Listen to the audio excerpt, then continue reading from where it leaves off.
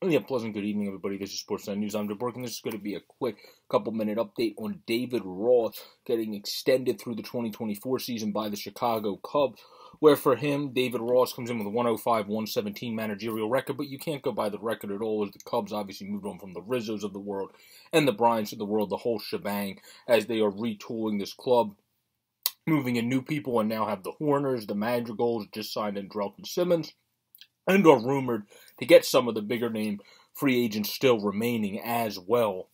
So it'll be interesting to see what this Chicago Cubs team is able to do as they continue to go through this offseason, because this team still has money, and after signing Simmons for $4 million, they still have money to play with.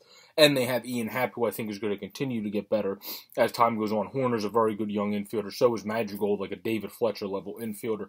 And you got David Bodie, Patrick Wisdom, Frankie Schwindel, who came up as a diamond in the rough guy that just never got an opportunity as a top minor leaguer. So this Cubs team is an exciting team that, if they continue to add to it, can definitely compete with the Brewers to win that NL Central. It is going to be a very fun thing to watch, continuing as we have this race to kind of the beginning of spring training, March 17th, and the beginning of the season, April 7th, to be signing all these people, where I think the Cubs are going to be pretty active in the market, where they started with Andrelton Simmons and extending their manager through the 2024 season. I personally think, just from watching the Cubs be able to have Wisdoms come up, the Schwindels get the most out of them. You have Nico Hoerner come in and have success. You have Alonso come in as a pitcher and have success. I think all those guys coming in and doing well as even the Ian Happs of the world, as well, coming in and continuing to do well for the Cubs.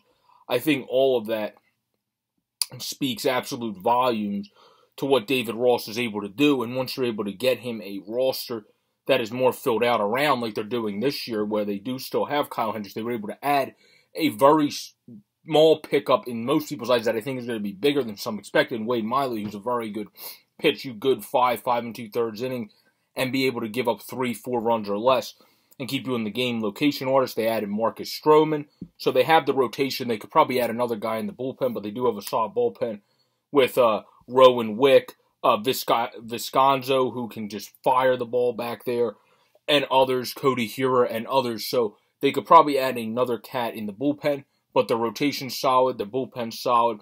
They're a team that I think is going to add some of the premier free agents. I wouldn't even be surprised if they try to add another pitcher in both the bullpen and starting rotation. But they got money to spend. They start by getting Andrelton Simmons and extending the manager to 2024. This is a very smart move by the Cubs. Please continue to subscribe down below. Up above an easy-to-use widget to see more sports news around the NBA, NHL, NFL, and, of course, the MLB. Peace out, everybody, and stay safe.